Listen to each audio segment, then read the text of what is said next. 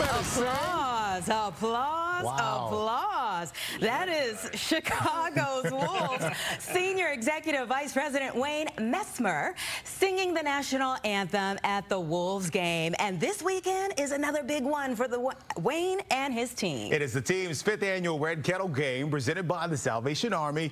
And Wayne joins us this morning along with special guests here who'll be joining us a little bit later on. Before we get to the game, I got to ask you, the national anthem is not an easy song to sing. How do you pull off those big notes?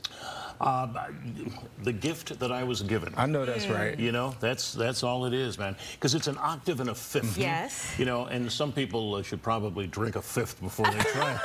But it's, you know, you lose people on the bottom end, or the high end. Yeah. I think I'll bail out on that. That's You should have true. shared that tip with Fergie before she sung at the All-State Game. And if they drink a fifth, then they might not get the words right. That's the problem there. That's another one. Let me ask you, why is it so important for the Wolves organization to give back to the community in this way and the many other ways you all do?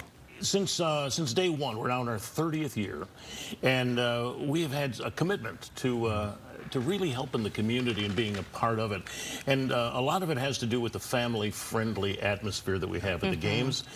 And, you know, and the price point, you know, dad and mom can come out and bring the babysitter and 3 kids and not break the bank. And so we create a lot of fun opportunities, and that extends out into the community. This is a big one for us, to really help the Salvation Army, who does such great work. I mean, they did a million meals last year, 400,000 emergency cases that they spoke about, and you know, came and brought some assistance, and 160,000 bags of groceries to families in need. And they've got a goal this year of 18 million, so it happens $1 at a time.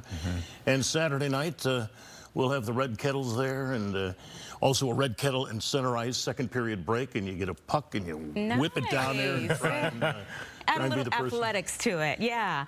Okay, so you said this is the big one, but you all are involved in so many different things. Right. Talk a little bit more about your charitable initiatives that are just near and dear to the Wolves organization. Well, they're led by just a dynamic person, Courtney Mahoney, who's been with us for many years, and she's just dedicated.